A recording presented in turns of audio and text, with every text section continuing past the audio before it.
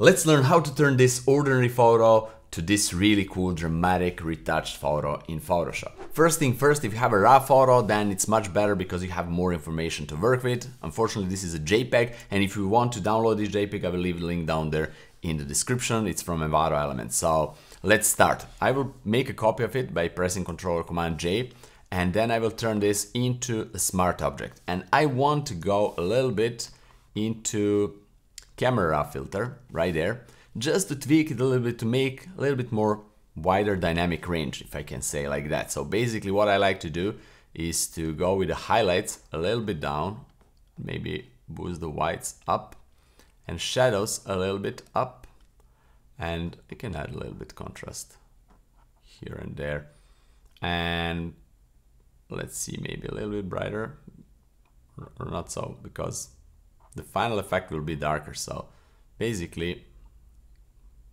I can go like this.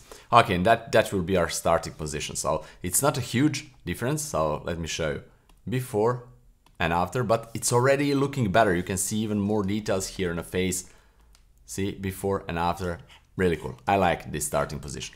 Okay, the idea is to make the subject pop out by making the background darker and dodging and burning subject and adding a few colors here and there. Basically emphasize the already presented colors and information. So how to do that? Let's start with the background. I will go with the exposure adjustment layer and just move everything down, probably like that, maybe even more, something like that. Then I will go here and invert it, Control Command I, and I will use really soft, nice brush with maybe 50% opacity. And don't forget, I have a pen with a pressure sensitivity, so I can control my pressure also with a pen. And I will slowly unzoom this because it's easier for me to work. Slowly make everything darker. You can select subject and do only on the background, but here in this case, I want to blend it nicely with the subject. So I don't want to go with subject selection, but also that's an option. Let's move this away. So I want this part to be darker and also this part to be darker. And this edge is like a vignette. Really cool. Okay, this is decent. Maybe this a little bit darker. And let's see, this is already better. So before and after, we already have some isolation of the subject. So our eyes are now going definitely here. Okay, so this is a start. Then I want to go here and use hue and saturation adjustment layer and clip it to affect this layer. So everything that we did here, I want to desaturate a little bit. So let's see, this is before, this is after. You can see that we desaturated, let's go all the way down, desaturated these darker parts. I don't want to go all the way down, but something like this is pretty cool. Okay, the next step is to go and play a little bit with the subject. So what we will do here, let's see. So I'll go and use black and white adjustment layer right there, and I will put it into luminosity blending mode. And what I like to do here is to play with the wolf here. So basically I will darken these reds, you can see, and maybe brighten the yellows. So something like that looks cool. If I go down with the yellows, I don't care about the eyes now. I'm looking just for the fur here. So basically this portion, but I like it something like that. Right, I will invert it, Control or Command I, but before that, let's boost it a little bit brighter. Control or Command I, right here on the mask, and with again really nice soft brush, white color, I will go and just paint back the details where I want them to be. So I want these parts a little bit darker.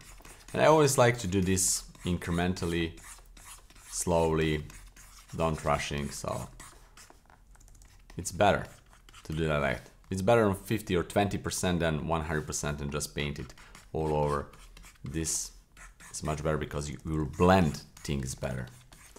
So this is my recommendation. You can do whatever you want, obviously, but this looks cool, right? So now what I like to do here is to go and use, for example, where it is, it's all the way down here, gradient map.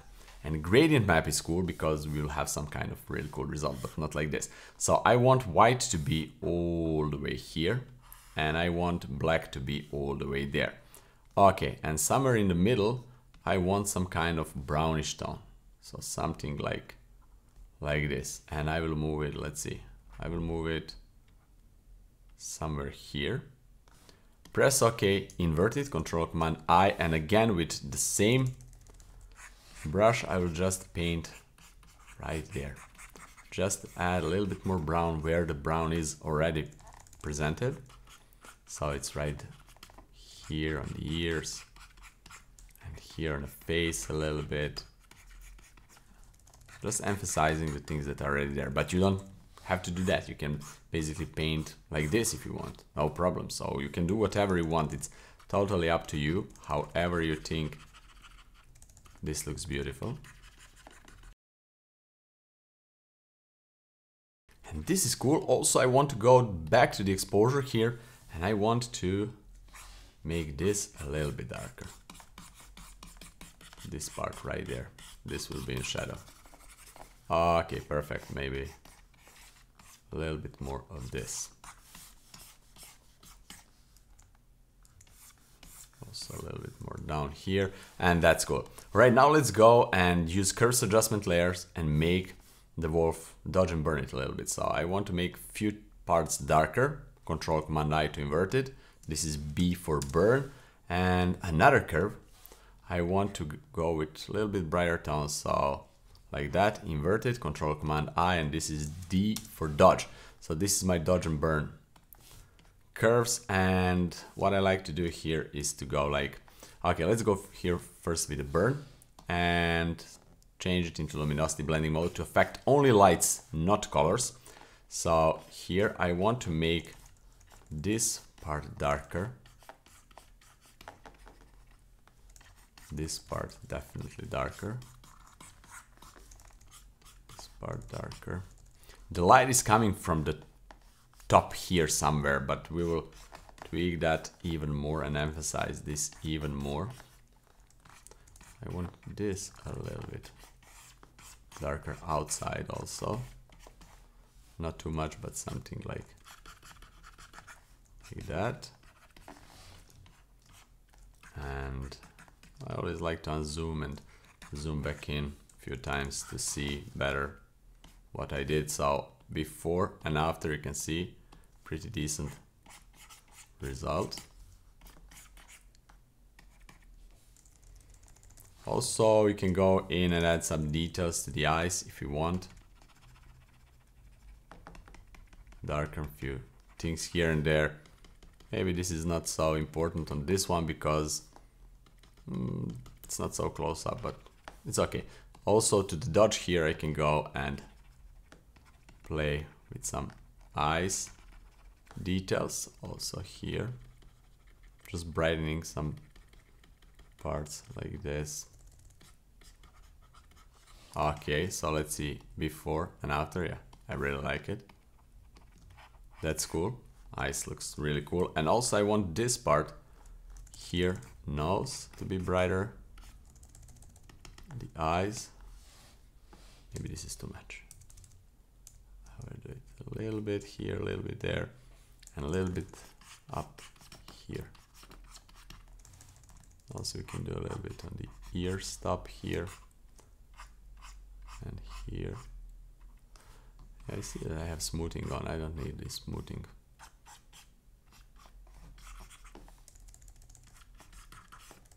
Okay, like that. So classical dodge and burn thing. I will again go with the darker parts and make a few things darker here, and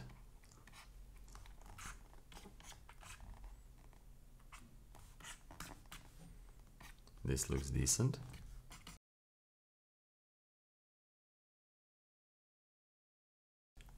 Okay, then go and dodge, add a brightness a little bit here on the highlights on the nose.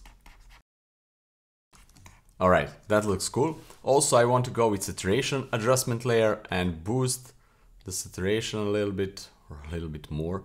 Something like this. Invert it, Control Command I, and again with a brush, just add the saturation here and there. Also the eyes a little bit more saturated, this part right there. Basically those orangey things I want to be more emphasized.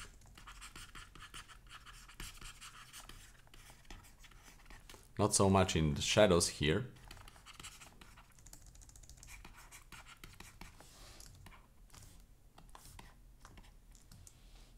And now I want to merge everything together into one layer, Shift Control Alt E or Shift Command Option E.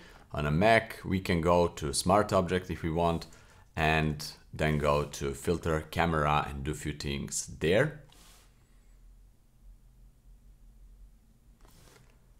Okay, so basically I will go and add a little bit more contrast, just a little bit. Then I will go here to Colors, and I will just add a little bit more vibrance, nothing special. Then go to the effect, and I want to add texture. So see, I want to add these details right there, a little bit clarity, don't overdo it, and even more vignette.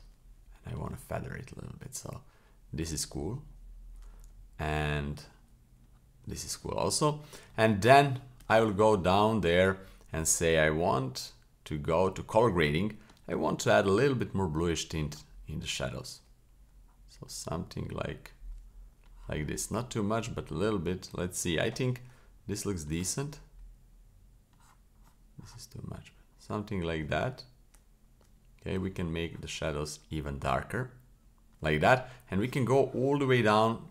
We can go to details and sharpen this a little bit, not too much, and just this part, just this part. I'm holding Alt or Option key on a Mac to see this mask. So I want to sharpen this part a little bit, and then we can go to calibration, boost these reds. See, I can boost these reds, and I can lower the blues, so have a mix of them and change how the colors look overall. Let's see, the greens also a little bit.